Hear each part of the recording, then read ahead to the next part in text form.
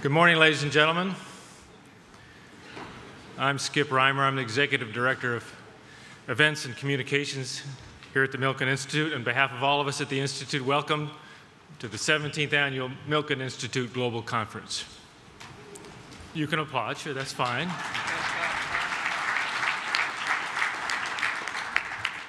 Now, if you've been to Global Conference before, welcome back. We're delighted to see you. If this is your first global conference, well, all I can say is buckle your seatbelts. We have a packed conference from this morning's stellar opening panel on the global economy all the way through to Wednesday's closing panel on leadership. Now, this year we have another record number of speakers, 650 speakers on 160 sessions, focused on some of the biggest challenges we face, from the economy to health to education, energy, finance, and much more. And one of the reasons we're here this week is to help find solutions to some of these challenges. Now, details about these panels and all panels can be found in the printed program you received upon registration, but also on the Global Conference app. If you've not downloaded the Milken Institute Global Conference app, I urge you to do so. It has videos and photos, everything you need to know about the conference. Now, a couple of notes. We are at capacity again this year. And what that means is there will be times when some panels you want to go to will be full. And in advance, I apologize for that, but the fire marshal does require us to close the doors once all seats are taken. There's no standing. So you are free to go to any session where there is room, but if there is a particular panel you want to go see, I just encourage you to get there early to ensure yourself a seat. Another reminder that we require tickets for lunch. If you did not receive a ticket in your registration packet, please go to the lunch ticket concierge, which is located at the conference registration area. One other note, we have significantly ratcheted up our social media this year, and you'll see, for instance, a live Twitter feed on plasma screens throughout the hotel, and we encourage you to join those discussions and follow us at #2014GC. We are delighted that you are here, and we look forward to speaking with as many of you as possible this week. Please have a wonderful time, and thank you for joining us. And now I'd like to introduce the moderator of our opening panel, a good friend of the Institute, and the best damn Scotsman I know, the CEO of Principal Global Investors, Jim McCaughan. Jim? Thank you. Thank you very much. Thank you very much, and thank you, Skip. And it's very exciting to be here at another Milken Institute Global Conference. For those of us of curious disposition, it has to be one of the highlights of the year to hear such good people and thoughtful and well-informed people talking about different topics. I know I'm going to get new ideas out of this conference, and I hope all of you do. This is a terrific panel. I'm honored and privileged to be sitting with these gentlemen. I won't make a lengthy introduction because there are biographies in the conference program. But to my far right, we have Terry Duffy, who's the executive chairman of the CME, so here in from Chicago. Next in line and second from the right is Alex Friedman, who's the global chief investment officer of UBS. I think given that role, if there's a topic that we dry up on, I might turn to Alex, because I think he knows about most things. Not that the rest of the panel don't. To my immediate right is Joshua Harris, Chief Investment Officer of Apollo Global Management. So I think you're going to be called on a lot of topics too. To my left, we have Alan Howard, the Chief Investment Officer and co-founder of Brevin Howard. And last but not least, on the far left is Min Zhu, who's the Deputy Managing Director of the IMF. So a lot of different backgrounds, a lot of different things we can talk about. In the interests of covering some ground over the next hour and a bit, I'd like to start by, since we're talking, the title of the panel is Hoping for Momentum Amid Tepid Times. It's been pretty tepid in terms of growth, maybe not in terms of activity and volatility, but I would like to start by talking about growth.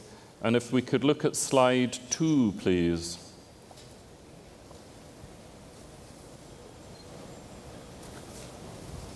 Slide 2, yes, we've got slide 2. The global growth forecasts for the current 5-year period from the IMF. I think what it shows is that compared with recoveries in the past, if we're still in a recovery, the developed world, the 3 bars at the right, are pretty tepid. Maybe the word in the title, tepid, doesn't appear so much to match the emerging markets on the left. But I think it's an interesting pattern. 3% growth in the US. Maybe you'd like to start on the US.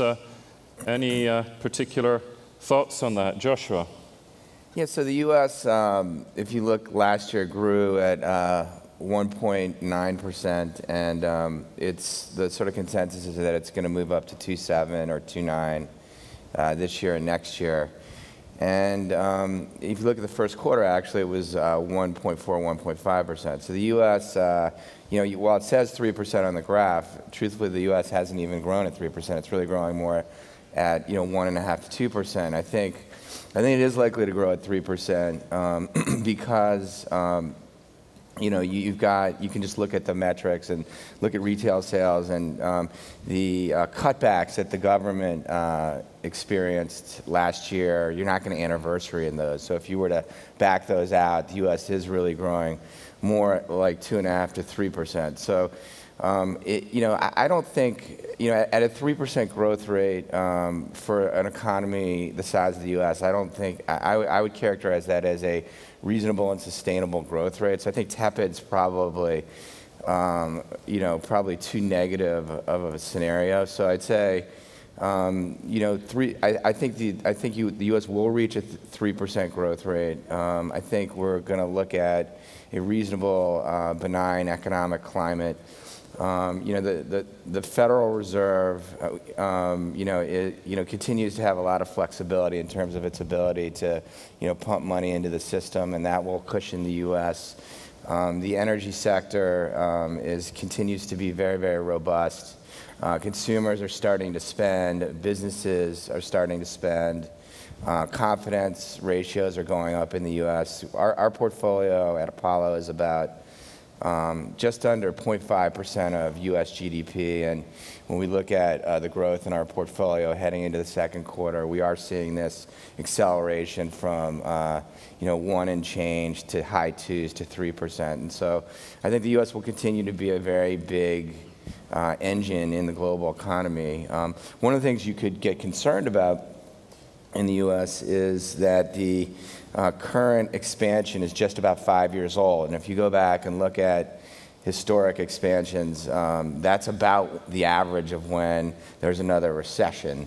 And so you might look at that and say we're getting long in the tooth, and particularly in certain cyclical industries, you might be concerned about investing in those industries. But I'd say that when you that's probably not the right analysis in the sense that, those are issues that people bring up. That's not the right analysis in the case of the U.S., though, as when you look at the coming out of this last recession, this has been about the slowest the U.S. has recovered. So when you look at many, many metrics, I don't think we're close to a recession in the U.S. We probably have 2 to 5 years of sort of reasonably moderate growth to go in the U.S. So pretty optimistic from you, Joshua, and with 0.5% of GDP in your portfolio companies, I guess you've got a pretty good measure of GDP in real time as you look around.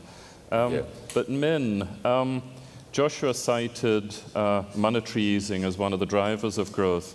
How does it look from the IMF point of view? These are your numbers, and to me they look a bit optimistic over to the left, but I'd be interested to hear your thoughts on what the drivers are. Well, thank you. We forecast U.S. will have a 2.7% GDP growth rate this year, roughly 3% for next year. The main drivers is obvious. The first issue is not come from monetary policy, rather the fiscal drag is declining. I think this is very important. This year is roughly 0.5% of GDP, which create quite a big room for the aggregate demand. And also housing sectors continue recovering. Household consumption is strengthening.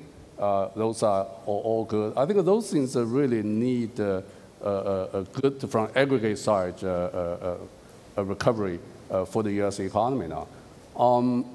The really issue is, we talk about the recession, as Josh mentioned that. I think when we say U.S. have quite a strong growth rates, but still, the growth is under the potential growth rates. And if you're looking for the U.S. GDP level today compared with roughly 2007, it's roughly only 3–4% higher than that. So in 5 years horizon, so overall the growth is still relatively weak. And what's for that? The first is the private sector investments are still weak. I think that's a big issue. And you don't see strong supply side. I think that's issues. And also, you see the fiscal side of things are getting better. But if you're looking for the medium term and long terms, and fiscal consolidation is still needed because unfunded liability is still quite big. I think those things will sort of balance the growth momentum in the next few years for U.S. economy. So fairly concurrent with Joshua, but perhaps more concern on the fiscal and the investment side. How do you see that, Alex? Well, I think the way you started the tepid word, maybe we need to unpack that a little bit, because I don't disagree with the numbers that we just put out there, but the question is what returns will look like. So the underlying economic growth, I think we have some consensus on. The returns probably will be pretty tepid for investors, and that's largely not so much because of what the economics look like, it's because of the strange results we saw over the last 5 years, which was uncorrelated so much to economics and driven by central bank policy. So as central bank policy normalizes, we go back to the world where earnings growth largely defines at least risk asset returns. Mm-hmm. And earnings growth in the US, I personally think will be about 6 to 8%, heavily dependent on, the return story will be heavily dependent on CapEx and whether we see that picking up. And I think we have been in the last month, which is good news. It should stimulate the virtuous cycle, more hiring, more spending, et cetera. But I don't expect this to be a blowout return year. Yeah, and I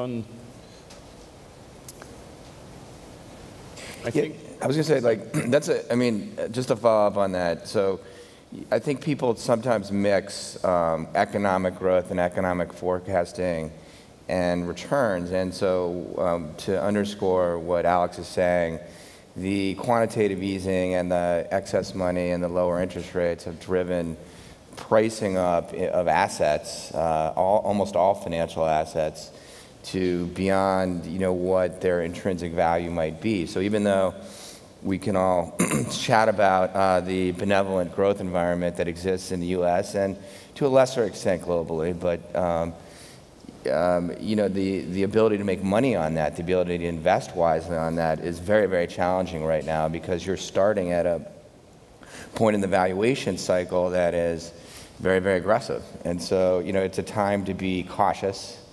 Mm-hmm. Certainly we at Apollo are being cautious. We're going slow. And in order to make money in today's environment, notwithstanding the interesting growth environment in the U.S.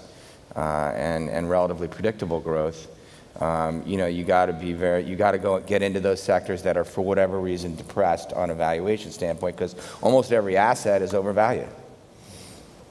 And on the topic, though, of overvalued assets driven by monetary growth and easy monetary policies, Alex and Joshua both talked about that.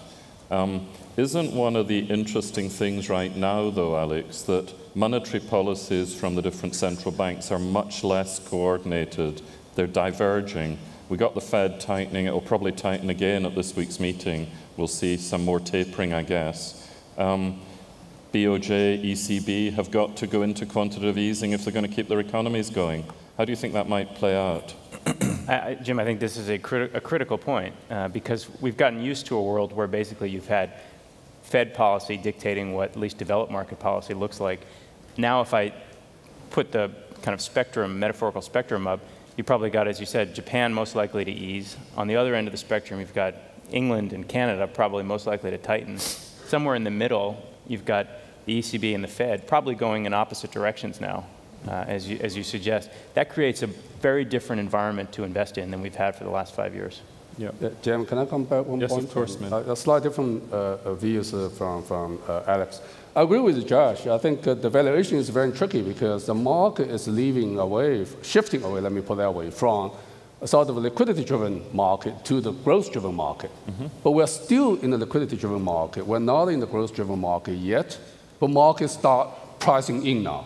So it is a very broad assets repricing across all different classes of assets now. It's very different from the May 22nd last year, which is very much repricing between the emerging market and advanced economy. This time, it's really the overall repricing. The process is not even. It's very tricky because it depends on the central bank policy. People understand, see the change now, but some will move in, some will don't. We see the market, it's very interesting because everybody have its own yield curve. It's very much on the first short part, 10 years, the last 2-3 years. But on the middle, everybody have a different shape. So it's very interesting. So I would say the market can be very sentimental, can be very sensitive. And the valuation is a tricky issue. Yeah. The second issue is go back to the central bank policies. I would say, although we're talking about tapering, but overall, the central bank is still on the expansionary phase. In the Fed, the tapering just is slow down the purchase process. Overall, Fed balance is still on the expanding side, just slowing down. So globally, ECB is also expanding now. I mean, may further with QEs. Japan's on QE side, and the US has just slowed the speed, but still on the expansionary side. So I would say overly monetary policy is still on the positive side on the market and the growth at all.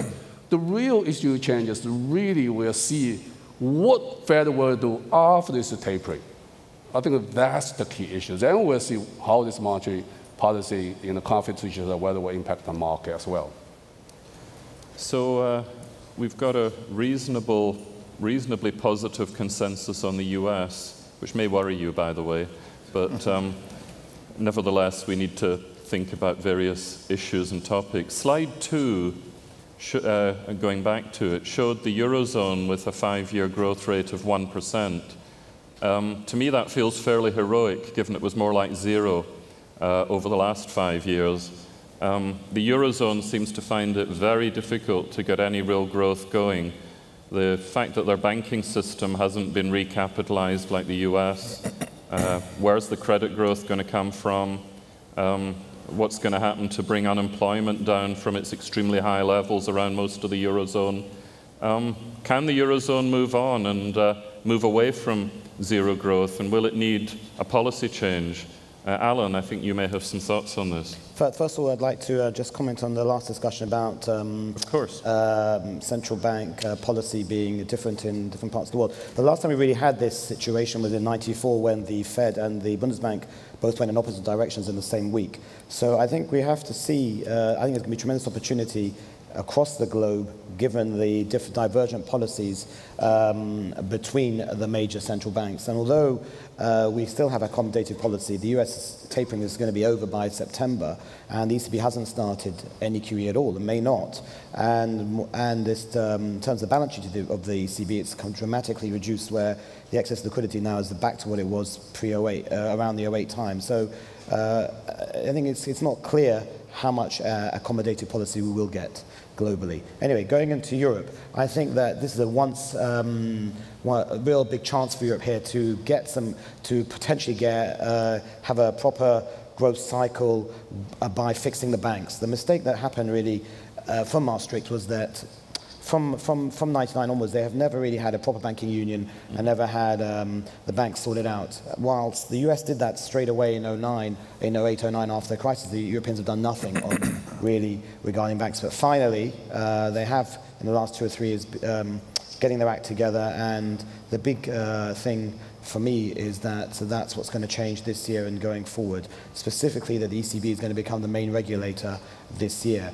Once it becomes the main regulator, it will override the national regulators and will potentially stop the segmentation and ring fencing that's happened post-08. So I think that's a key issue, and the only thing the ECB is really focusing on is that, much more than cutting rates or QE. QE is a consequence of wanting to fix the banks first. And we have to see how that process happens, and on the assumption that it's a genuine process and there is some bank recapitalization, which we're seeing already in certain countries, and some banks being let go. I'm very confident that the ECB will get it right in terms of allowing, of getting those yields lower specifically in the SMEs of the periphery, and for those better corporates in some of those southern European countries to access capital at the correct rate.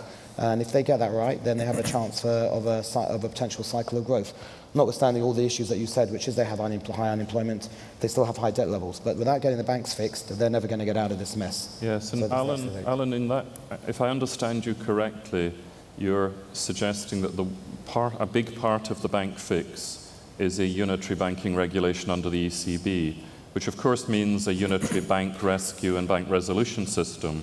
The opposition to that up till now has been from the Germans, who perceive that that means they'll have to foot everyone's bills. Do you really think that'll get through the German political system? So I think there's two things. One is I don't think we're going to get a deposit insurance scheme. I think part of the reason for the Germans against what's going on is not is what you mentioned, but also that if we get a unified banking system, then they're the potential losers in the fact that banks across the rest of Europe will be able to get access to deposits from Northern Europe at a better rate.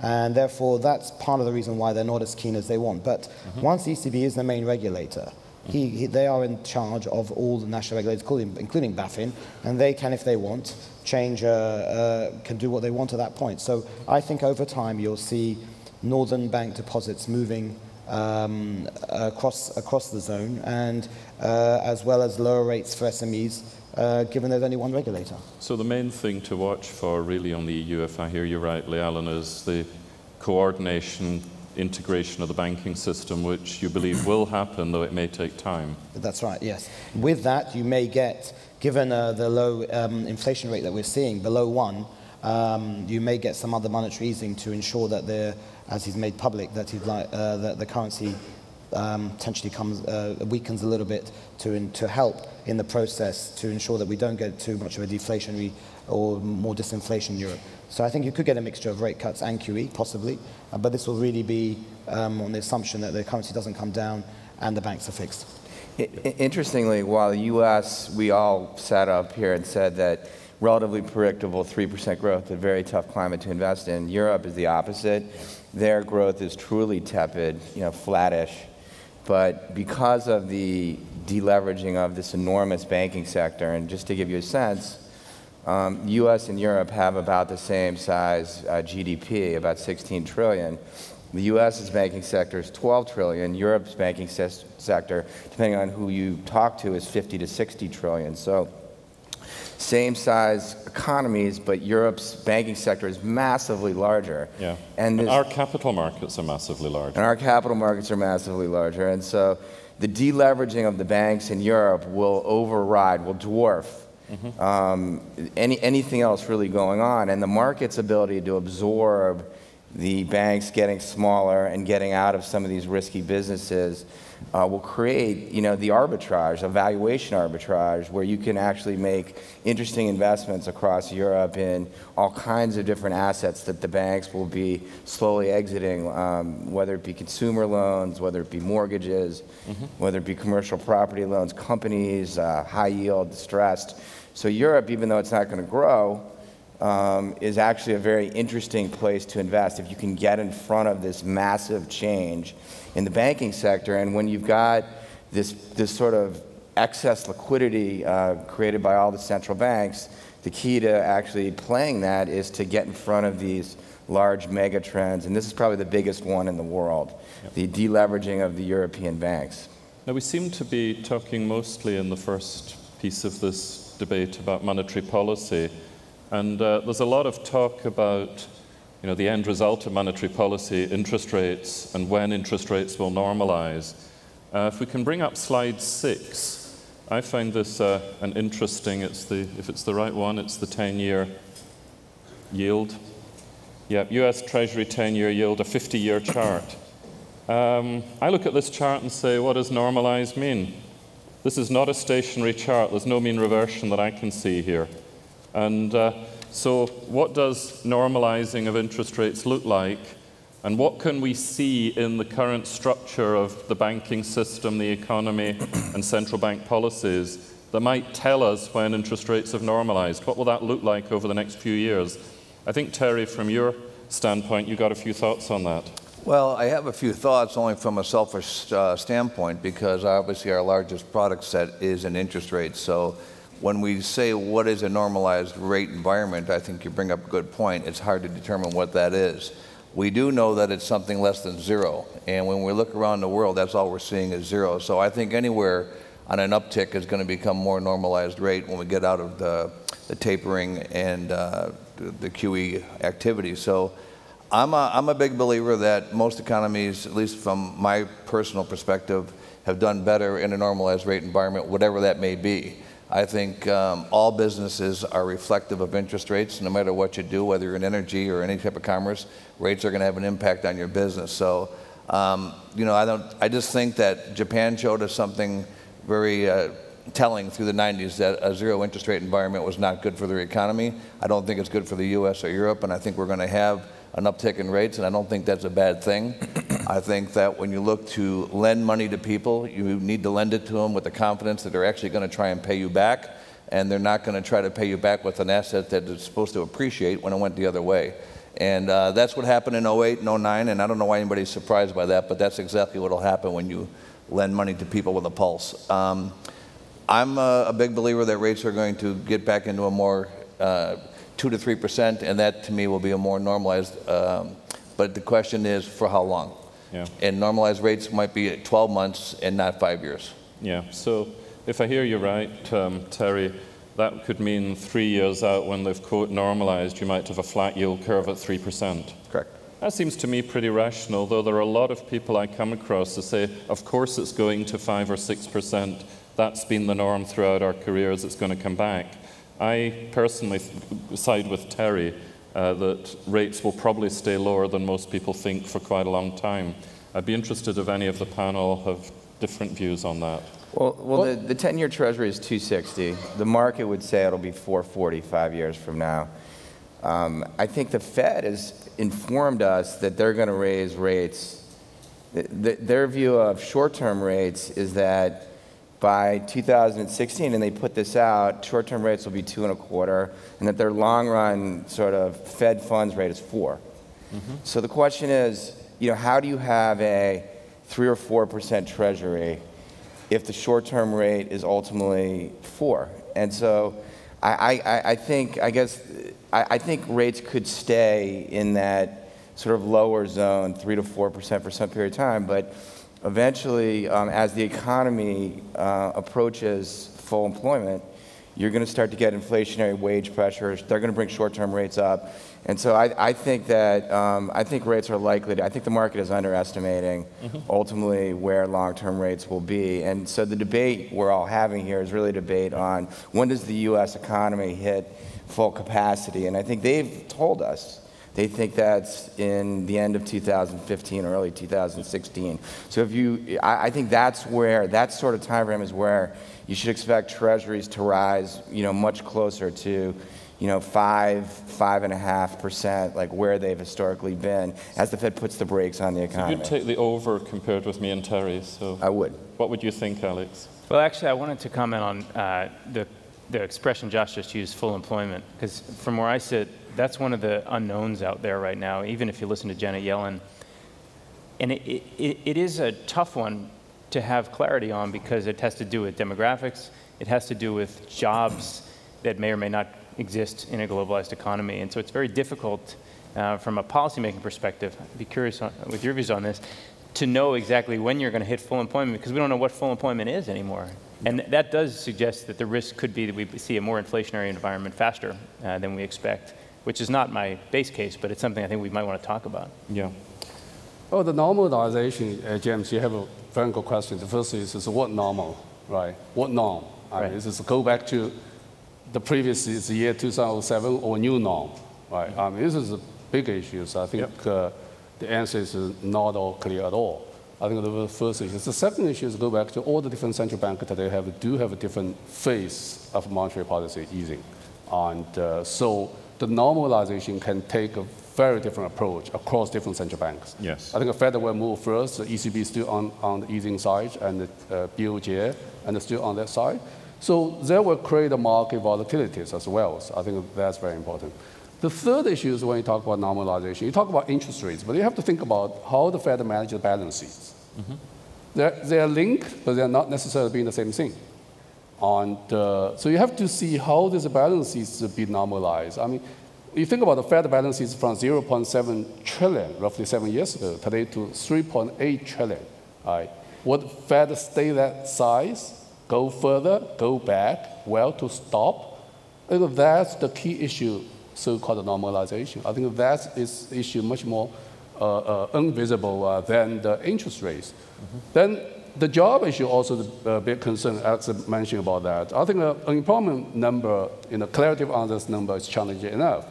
But if you bring the financial stability into the policy framework, it will make things even more challenging, right? Because it's more difficult to measure financial stability. Yeah. But now, obviously, financial stability is a concern of central banks today because they do have a dual mandate. In addition to target the price levels, inflation level, but also job as well, but also on the financial instability as well. So financial stability will be more challenging issues, more difficult to measure, and make communication between the central bank and the market more challenging as well. I think you do as a service, Min, by reminding us to look back at the size and change in central bank balance sheets rather than purely what tends to get the headlines, which is the activities that affect monetary base in the short term. And I think that sort of almost ties back to Alan's earlier point about Europe needs a banking union, but may not get QE. Does that affect your thoughts of where interest rates might settle, Alan? No. In Europe? Yeah. Well, first on the US, I think that the first comment to make is that there are two things I'm looking at for deciding where we end up in back-end rates. One is the pace of monetary tightening that will happen at some point, and whether the central bank, which has got to look at financial stability as well as inflation and unemployment, how it decides within the diverse committee whether to hike slightly earlier or slightly later, not hike until it really sees some inflation coming through, and that may take a while, and therefore they may hike with a Naira a lot lower than the 5.4 that they're saying at the moment is the midpoint of where they see for unemployment. That's the first thing. The second thing is, in their projections, they are assuming in 2016, as Joshua said, real rates of 0, and that may change as well, because if we start to see proper growth, which may happen post-QE, then I bet that people will start to rethink about where real rates should be in that world. And to some extent, I think people's expectation of short-term real rates is based on what they're seeing today. So those are two things that we have to watch to determine where those back-end yields go. Yeah. I think that Europe will need both. They need a banking union, they need a QE. So you'd be worried if they don't get the QE? Yeah, I think that because the growth is so weak, and the unemployment rate is way, way high, it's very fragile. Yes. They are moving around the corner now, which is good news, but in terms of structure issues, in terms of transmission of the monetary policy, I think the QE is very important for Europe as well. Yeah. I agree with what Joshua says. In this country, if you're looking for the whole financial sectors, 2/3 are capital market, 1/3 of banking sector. But in Europe, 2/3 of the banking sector, 1/3 of the capital market. Yeah. So make sure the banking sector function well is absolutely important. But only banking sector function well is not enough. You need a QE. You need to provide the liquidity through the banking system getting into the real economy. So both sides are needed, but also additionally, structural reform like a labor market reform, SME reform is also needed. So in Europe, I think they're key, as Min said, on regarding QE. I think the question is what type of QE and how targeted it is. It's no good if they're going to start to buy, let's say they buy German bonds or something. What good does that do? That could potentially reduce all rates, but it's not clear to what extent that happens. So I think the question there is the size and the targeting. And they've made it clear they want to try and target certain assets, which are more private securities, and therefore won't have less political headaches in terms of whether that's called debt financing or not. Of course, the political headaches come when the private securities are threatening to default and they're on the official balance sheet, and I don't know how they will cope with that down the road. But that's down the road. So politicians don't care. But at the moment, there's not enough private assets for them to buy to affect. So I think it's more not the. In Europe, we have to we see if it's the size or really just the targeting and get those rates down. Yeah, my only point, we're jumping around a bit, but my only point on 10-year rates, and it goes back to the point that Alex or long-term rates is, the Fed has been buying half of the 10-year Treasury if you look at it over a period of time. So literally, we're not even through, they're tapering, but we're still adding to the monetary, their balance sheet. So not only do they have to stop adding to their monetary balance sheet, they then have to reverse at some point, reinvesting and ultimately bring that balance sheet down. They've got a lot of flexibility on that.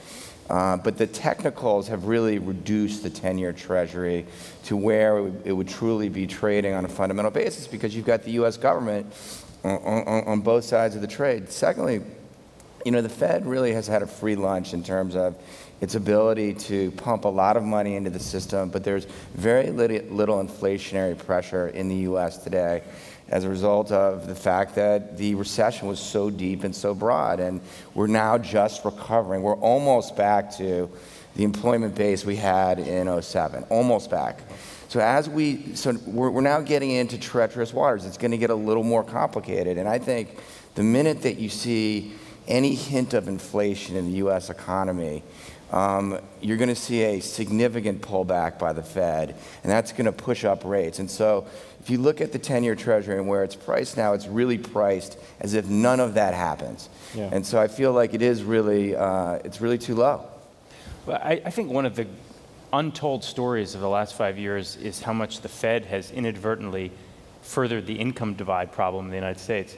Because what they've done, they pushed down fixed income rates. Everyone went to risk assets. Stock markets did very well. So who holds financial assets? The well-off. The median income, as we know, is about the same as it was in '79. The Gini coefficient in an hour north of New York City is worse than Zimbabwe.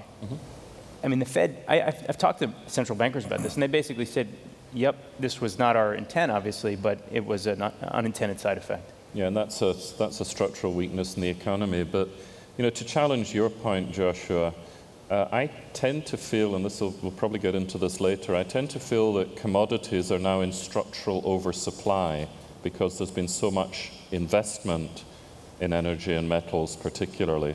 If they're in structural oversupply, and with the globalization of manufacturing, manufactured goods are in structural oversupply, I tend to wonder who's got the pricing power and where does the inflation really come from? You any thoughts on that? Yeah, well, I'd say that if you go back to the last 10 years, the quote super cycle, you had the economies growing at 4 or 5% globally, and so everything was in structural deficit. And so commodity producers, by and large, almost across the board, there's a lot of correlation, had aggressive pricing power, and there was commodity inflation pressure. I'd say now you've got an economy growing at 2 to 3%, and I think it's much more idiosyncratic. In some cases, you have markets in oversupply, a la natural gas. In some cases, you have markets such as oil, which are in structural deficit, and so there's some pricing power. So I think you've gone from a market environment where there's where there's across-the-board pricing power in commodities and there's inflation, to a market where you have to look market by market and make your own view. Outside of the energy markets and the metals markets, everything is really, when you look at ag and metals, it all comes back to what is the growth rate in China. 50, 60, 70% of the demand in those products is based on the growth rate in China. We all know that the growth rate in China is slowing a bit, but it's not falling off a cliff. So I guess I would say that I take a much more balanced view of your point. And the other point I'd make is, particularly in the U.S., the U.S. really is not driven by commodity price inflation. What the U.S. is really driven by is labor and wage inflation. 70% of the U.S. economy is consumer, and the U.S. is much more balanced from a commodity point of view and getting more balanced all the time in energy. And so what's going to drive the U.S. inflation is less this commodity price situation and much more, the tightening of the labor markets. What'll drive the emerging markets a little bit more, and what'll drive China, certainly, and the inflation in China will be this commodity price inflation situation that you're discussing. So I agree with Josh. The first half, I think you're absolutely right. If the inflation rates jumped out, the Fed will quickly call back. I mean, this is obviously one potential risk. You're absolutely right. But you're also right. In the U.S., inflation rate is not driven by commodity, although the oil price is a big chunk of the whole thing, but very much driven by the wage. If you're looking for the wage bill now, wage increase very slowly in the past few years. Exactly, Alex mentions income distribution issues also chip in. So in that sense, it's hard to see U.S. will have inflation pick up quickly and sort of, sustained for a while. I think in that sense, the monetary policy probably will stay relatively easy. As always, you can make different cases from the data. I'd like to show slide 9, which really is a graph of, if it's the right one, it's the graph of the commodity supercycle. Yep, commodity price index. And you can see there were 2 peaks with a little bit of a trough because of the global financial crisis. But since the second peak, until a little kick upwards recently, which I think we might get on to, it's been downward for the reasons we've been discussing. How do you see this developing, Terry? I know you're right in the thick of it in the commodity markets. I think this chart actually emulates the U.S. equity markets if you look at it, and that's exactly what's gone on here. So it's a supply-demand equation. People have a different staple of food when the prices are at one price, and they have a different taste for that food when it's in a different price. When you look at the price of corn, you look at 2011, 2012, we're talking about corn trading at $7, $7.50 a bushel, beans trading around $14 a bushel. You talk about the energy markets haven't done a thing in the last 4 years outside of if Putin decides to make a comment, then they'll go up $5 a barrel, and if he doesn't say anything, they go down $5 a barrel. So oil has been between $90 and $110 a barrel, literally for the last 5 years. So that hasn't been a major effect. We've had a big deflation out of the precious metals markets, and this rally that we see here at 2011, 2012 at the peak was basically driven by the agricultural sector, in my opinion, for what I saw the prices. And there's no secret, the drop-off in 13 and 14 was to what you said earlier. I'm not sure who said it, but with the drop-off in Asia, you can really it just emulates the market dramatically. Well, first of all, this chart can be very misleading. This is Bloomberg, it's not IMF. I'm happy to see that. I like Bloomberg charts. I like Bloomberg, I have to say. I just did an interview with them, but the reason is, you have to decompose the commodity price into 2 trends. One is the baseline. One is the volatility, right? And the volatility, the baseline is really the trends. If you're looking for the commodity baselines, actually it's on downside. We see the oil price, we see the metal prices, iron ores and the coppers. We see food prices is really on the downside. We see the price probably will drop, not very much, but still on downside in the next few years. But if you're looking for the volatilities, given the geopolitical risk, given the different things happen in the different corners of the world, there's quite a big volatilities there. So the whole trends for the commodity price in the next few years, I would say, the base trends are still on downside, but volatility is adding up the whole thing. It's not all clear. Depends on how things happen. Yes. No, okay. We've talked about commodities a bit, and it's clearly important. But what we haven't talked about yet is the recent big drive, the last few years' big driver of growth, which is emerging market growth. And emerging markets are both driven by commodities, because many of the emerging markets are commodity-based economies. They're also, as Joshua said earlier, particularly China, driving consumption of commodities, and growth can drive commodity prices upwards. I think it would be interesting to look at maybe slide 3, which shows the longer-term growth of some of the main emerging markets. And so that's showing China and India against the advanced countries. So you can see there much of the decade was extraordinary growth. It's still fast on the projections. And this is IMF, by the way. This is IMF chart, yeah, I like it. I think it might be over-optimistic, but it's IMF. Got to be right. But, and do you want me to pick up on this issue? Yes, please, go ahead. The emerging market growth, I think the few things. Number one, has been slowed down. Actually, has been slowed down since 2011. Because 2010 is a really strong rebound, driven by the fiscal stimulus and the response to the crisis. So it is a slowdown. It's not a slowdown since last year. It's really 2011 now. It's going to slow down, the first issue. The second issue is they have to adjust to the external environment change, which is financial conditions tightening, liquidity is tightening, interest rates is on the upside, and China is slowing down, demand on the commodity also slow down. I think they have to adjust that. The number three, the macro fundamental deteriorating in the past few years because strong growth. Fiscal buffer is much smaller, and the current account deficits increase. In some countries, inflation rates also very high, so they have to do a macro adjustment as well. But overall, at this moment, I would say emerging market growth has been stabilized. We'll see that probably will stay these levels and around 4.5% globally and for a while. Obviously, they need to continue to do structural reforms. They need to continue to prepare the further tapering from the Fed and the further tightening of the Fed monetary policy as well. But overall, they do stabilize. Yeah. I think in EM, one of the mistakes we often make is we lump it together and call it EM. I mean, first you've got to separate out China. There's China, and then there's everything else. And then in the everything else category, you have a lot of different stories, very idiosyncratic, but the major story seems to relate in the last 5 years, no surprise, to what the Fed has done.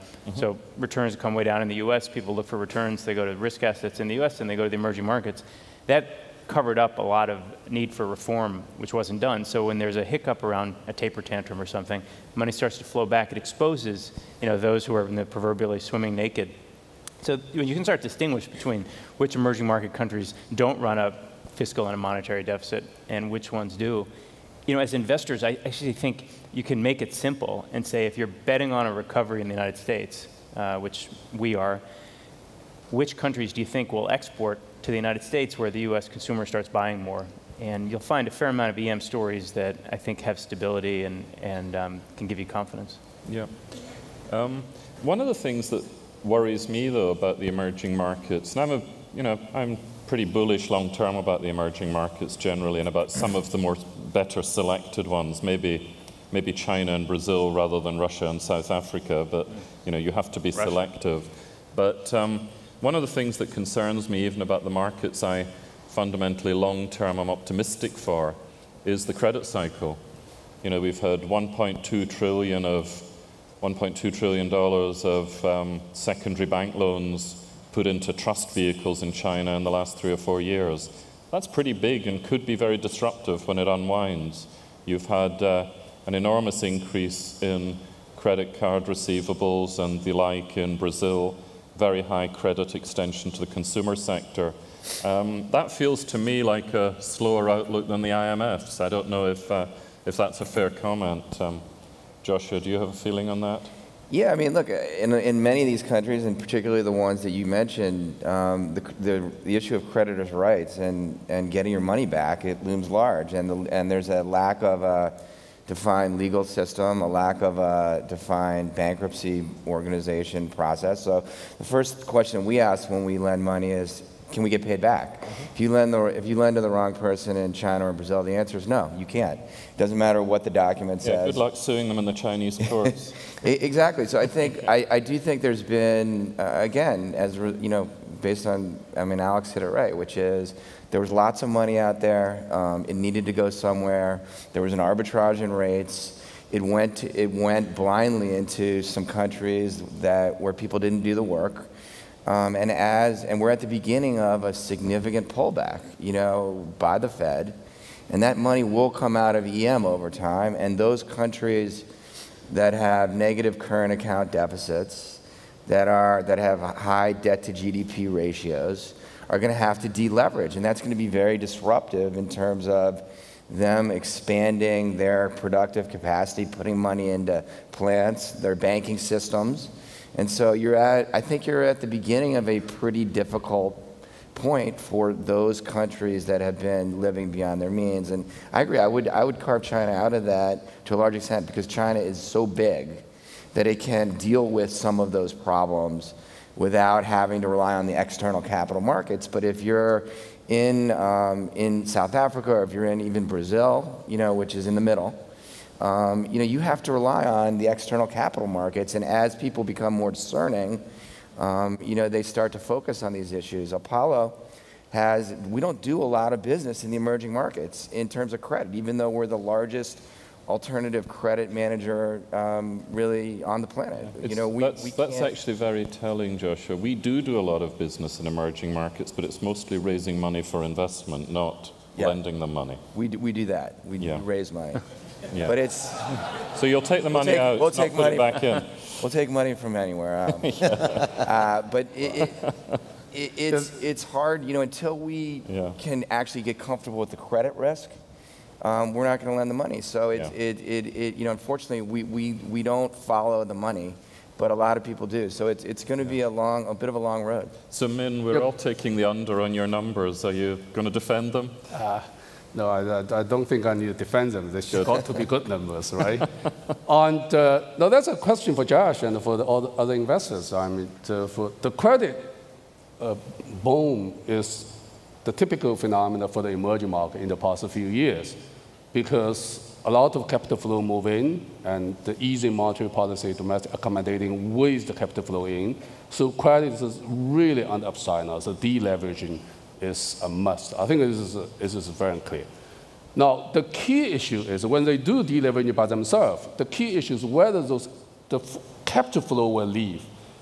We estimate in the past 5 years, the capital flow move into the emerging market roughly 1.6 trillion. But among this 1.6 trillion, roughly there's a $407 billion, I call it extra, the capital flow move into the emerging market. That means we assume there's a trend, sort of set to go that way, because of globally quantitative easy monetary policy, so the trends will shift to go further.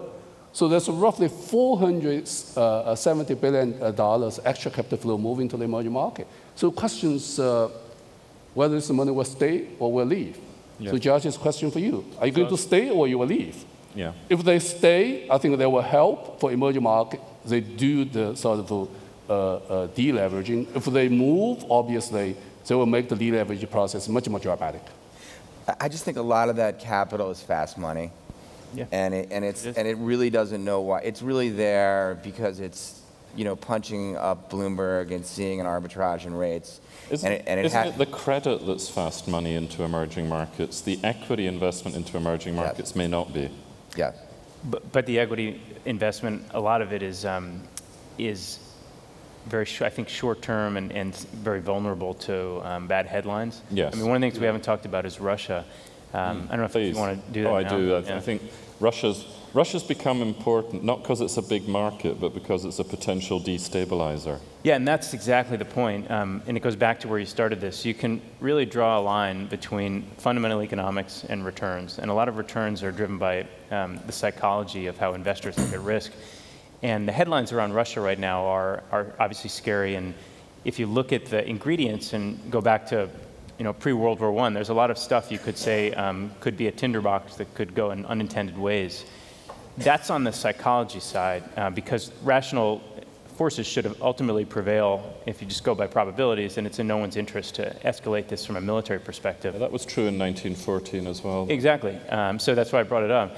But on the other side of this, which is the fundamental impact for investors, for the global economy, I think we can trace this to oil and basically say if oil is up by $15 or $20 a barrel over a sustained period of time, then we see a true problem that could undermine the European nascent recovery, even the US recovery. That should be unlikely. But Russia is a reminder that geopolitical risk is real, that we can't predict it in the short term, which is why traders have a hard time. We're all investors, I think, and we look at things a bit differently. Yeah. Well, if you go further, if you're looking for the foreign investors, the small and the medium fund, the money is left already, right, in the past roughly 9 months. And they're moving a little bit of that. Really, it's the big guys still there. The concentration becomes the big issue in emerging market now. For example, the corporate bonds in emerging market today is 1.2 trillion, 1.4 trillion. It's bigger than US high-yield bonds market, which is 1.2 trillion now. They very much concentrate the 5 to 6 big guys in this country. So the question is whether the big guy will stay or leave. It's interesting that the market, I think, historically has ignored geopolitical risk to a large extent in terms of its valuation. And I'd say that when you look at volatility measures and risk measures today, they're non-existent. They're at all-time lows. But then you can read the paper, and Russia's probably the biggest evidence of this. But certainly, you've got what's going on in Syria. You have the Iranian nuclear issue. You've got plenty of stuff around China the globe. and Japan. China and Japan. You've got plenty of stuff around the globe, and what it really is tail risk. Like it's hard to sit here hard to invest in and say that the probable outcome is that Russia is going to want to attack Lithuania or go into a bunch of other countries. But at the same time, I don't think there's any valuation of it in the marketplace. Yeah. People are ignoring it totally. And so again, it's just another component and characteristic of the easy money environment that we're living in today. Yeah. Which is why I'm not sure I'd agree with that, Josh, actually, because I think the increased geopolitical risk on Russia, Ukraine, is the single most important reason why the US equity market's flat year to date rather than up. And if you think about it, maybe Russia and Ukraine has a 5% probability of turning really disastrous, whatever that means. Alex described some of the situations. Maybe it's a 5% probability, but equity markets would have then 5% to 50%, that takes you down 3% compared with where you'd otherwise have been. I think it's debatable. Earnings were very disappointing in the first quarter. And, not much. And volatility is still pretty low around the globe. So, I mean, it's the risk metrics in the market, I don't think are picking up. It's hard to, that is one theory, but... Well, there's an easy way to, I think, answer this, which is if two people held a press conference to announce they were really worried about the world, one was Putin and one was Janet Yellen, what do you think the markets would react to more? Yes. Now, part of that is because Russia's a relatively small part of the global economy. Exactly. I mean, people forget that, right? Yeah. So really what matters is the commodity implications. And then you get back to the rational world we live in. In Europe, I mean, I'll go out on a limb and say they cannot afford to have level 3 sanctions against energy exports from Russia. It just won't work. Yeah, so to Joshua's point, Terry, do you think your traders are ignoring the negative tail risk? No, I don't think so at all. I think what we're looking at, a lot of this is, you got top line revenue of companies roughly 2.5%, 3%, and you got this of their revenue, and then you look at their appreciation in their stocks in 2013 is up over 30% in a lot of the S&P 500. So you're looking at equity markets having a top line revenue of X and revenues or the increase in their price by 30%, that's a big difference, and it's not very sustainable going forward. So I think markets are ebbs and flows. I've been in the business since 1981. What I've noticed is you can look at all the charts you want, you can look at all the forecasts you want. What's going on in current events and what you think is going to happen tomorrow, because the past isn't going to do you a whole lot of good. Yeah.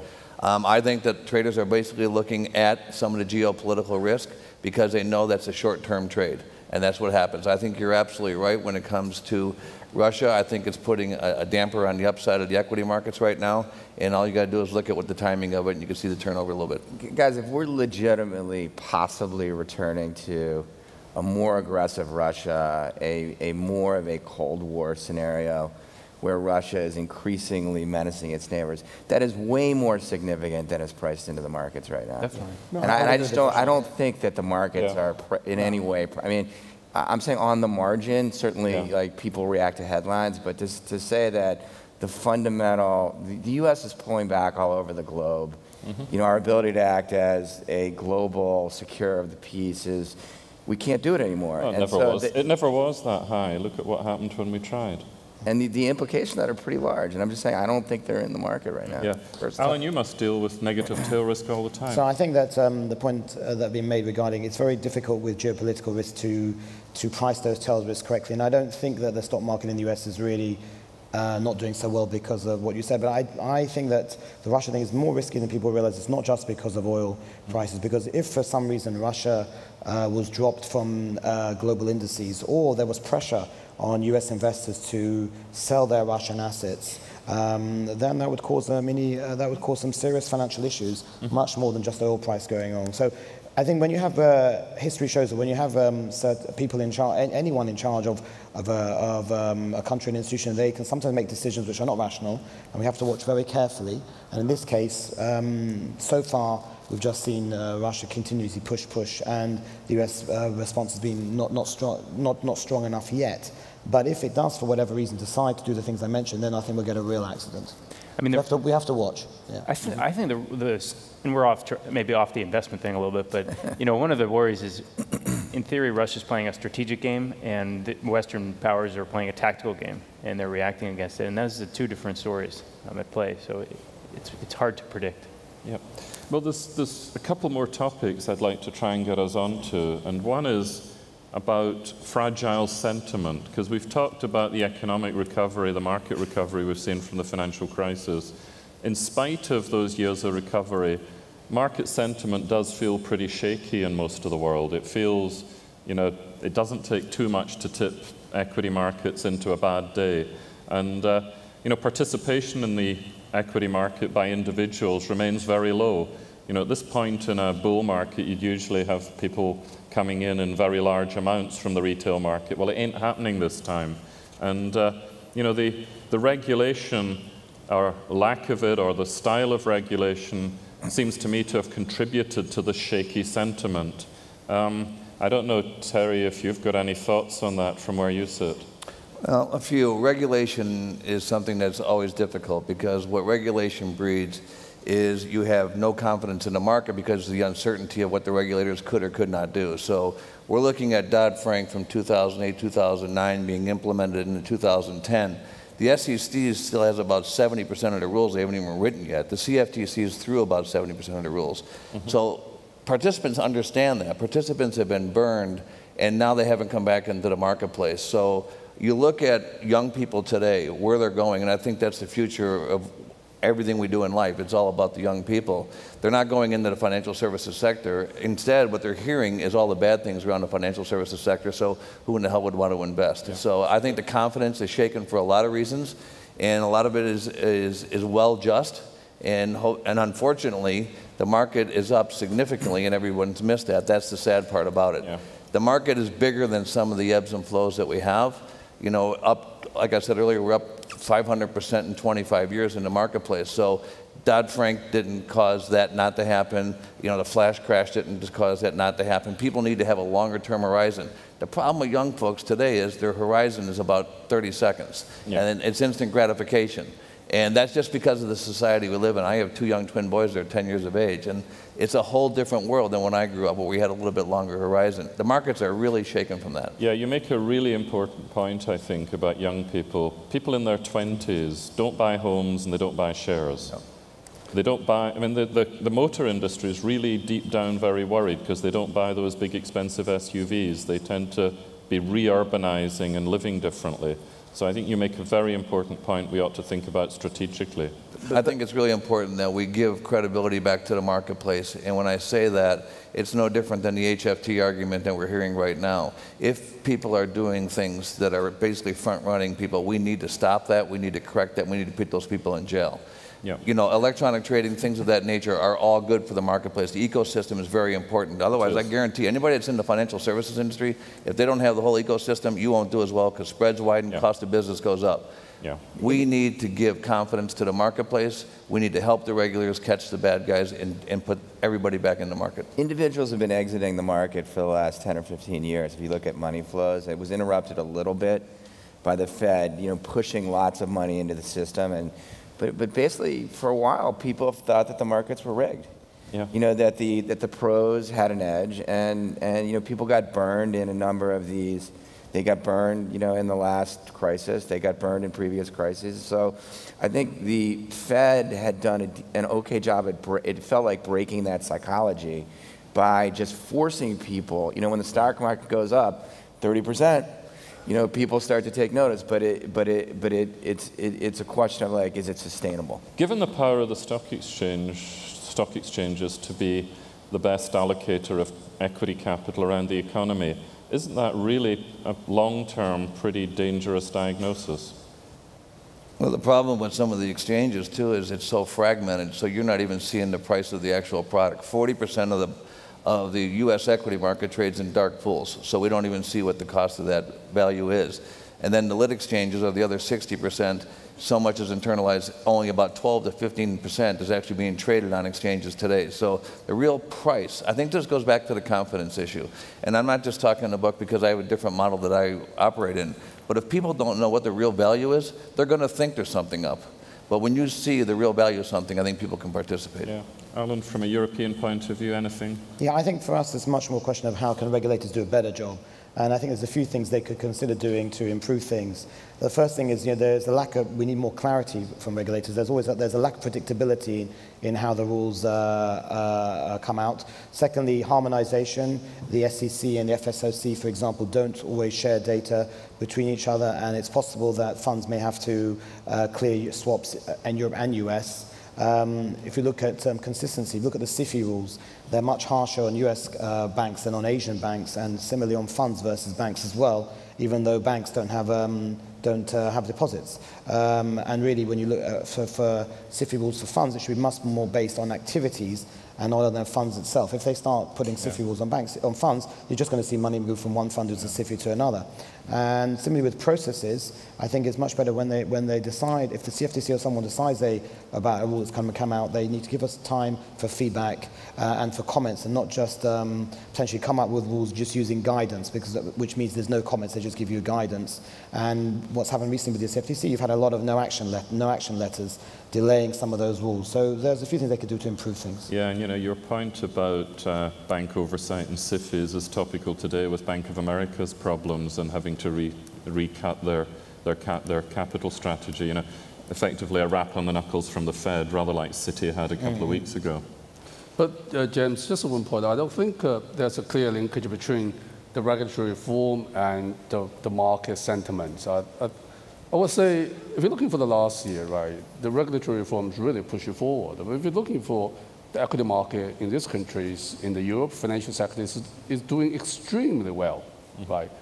And so these are two separate different things. And for the regulatory reform, we just finished only the small portion of the whole thing, Basel III. Implementation is still the key issue because this is not sort of consistently implemented in all the countries across the board. But there are a few key battles we still need to move forward. Cross-border resolution mechanism, which is the key, which is the big issues caused concern in 2008 financial crisis. The derivative regulations also big issues as well.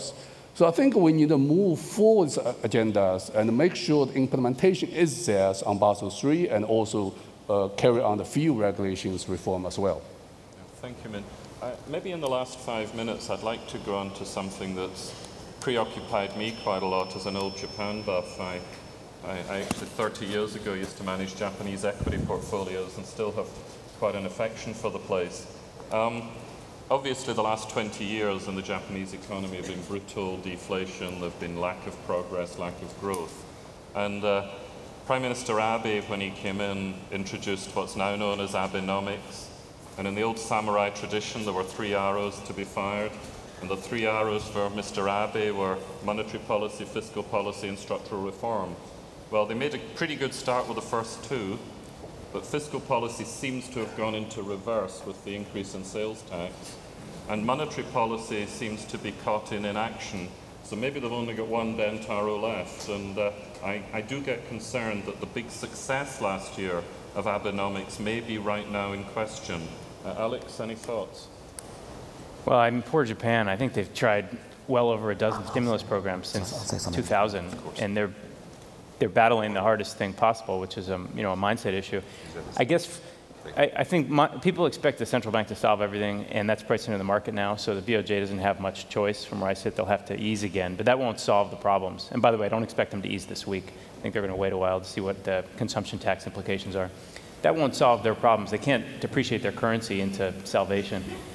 And I agree, I think they can only do so much fiscal stimulus. So they're back to the hardest one, which is structural reform. And I expect they'll knock down their corporate tax rate from 35 to 25 or 28%, which will hopefully allow wages to go up. Yeah. And then they'll start doing more around free trade zones. They might introduce gambling. They need to get more competitive in a bunch of industries that aren't competitive, and that's really hard to do. Yeah, the increase in the the decrease that you're suggesting in the corporate tax rate would be a really good move to negate the fiscal contraction that comes from the goods and services tax. But the risk, and this is worth putting on the table since we talk about tail risk, the risk is a massive one, and that is that they do succeed in stimulating some kind of inflation, and they fail in terms of stimulating growth. Yep. And then given the amount of debt that Japan has, you have in theory the potential for what I would call Armageddon, a run on the Japanese debt markets, yep. And that would be a disaster.